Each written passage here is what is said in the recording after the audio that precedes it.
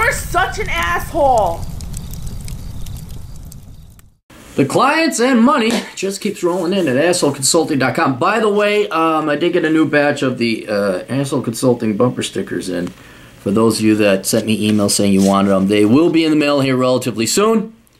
Even though it's been more than 2 months, so a lot of people, oh, you can send it. Yeah, that's like the very, very, very last thing to do on the to-do list. But they'll be in the mail later. Zach writes, please apply the Clarey test to James Buchanan. He is widely considered to have been the single worst president the United States has ever had.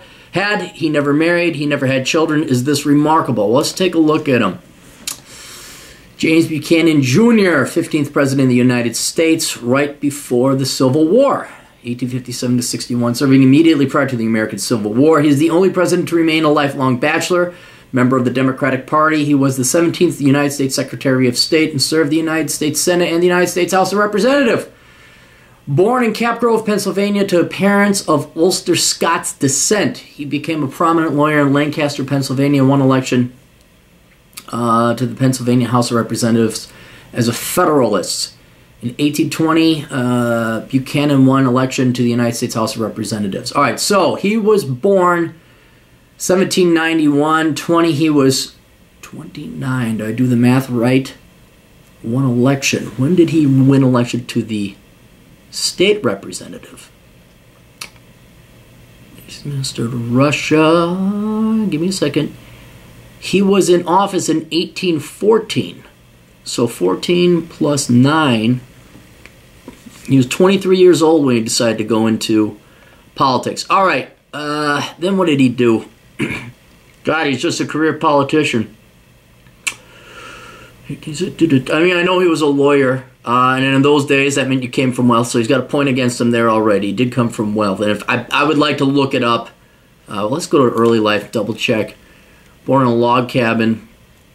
James, businessman, merchant, and farmer, an educated woman. Parents, ba ba ba. Okay, so he did come from money. Does he have any real world working experience? Not really.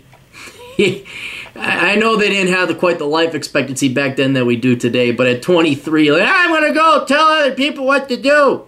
You sound like Nancy Pelosi. And I'm just looking at his resume here on the right side. He's just office, office, office, office, office, office, office, office until 1861. When did he die? In office. Well, I don't know. Oh, that's the early life. Let's go to his death. 1868. So his entire life was basically childhood, career politician, and then 7 years of retirement. Yeah, he never did any. I mean, look, I appreciate the bachelor thing and all that, but came from wealth. You get a point against you there. Did he major in stupid? See, that's the hard thing. Like, back in those days, any degree was a good degree. I'm going to give him a point, though, because this guy had no intention of working. None whatsoever. Modern day, like if James Buchanan was alive today, he'd be like a Hillary Clinton, a George Bush, Nancy Pelosi, or Barack Obama. He would have thought, I'm too important, I'm going to go become president. And they had the fucking wealth and connections to do it. So, came from wealth, stupid degree. Any real-world working experience? No. And then what did he do up until he's just a career politician? This guy gets the worst score possible. He gets a 4. Yeah, this guy, and it's no surprise that maybe he is considered one of the worst presidents ever. I don't know the history. I'm not going to go into it. But when you have someone that just had a namby-pamby, pampered-ass life and the egotism to think that, oh, I'm just going to tell other people what to do at the age of 23, you're goddamn Betsy Hodges. Look her up. He's a spoiled little bitch from Wayzata, which is the rich part of the Twin Cities. And she said, I'm going to go tell it. Now she's our mayor. She's a little bit older than me. But if you look at her, just look at her track record. It's hilarious. It's like this person had, it's like, what's his name? James Coburn out in the United Kingdom or Scotland, wherever the fuck it is.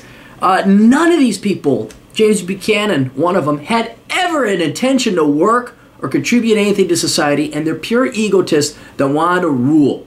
They wanted, you want to talk about where evil resides, it's in people like this. And so when you have no real working experience, no rigor, no strife in life, you're just, what do you think they're going to achieve when they get into positions of power?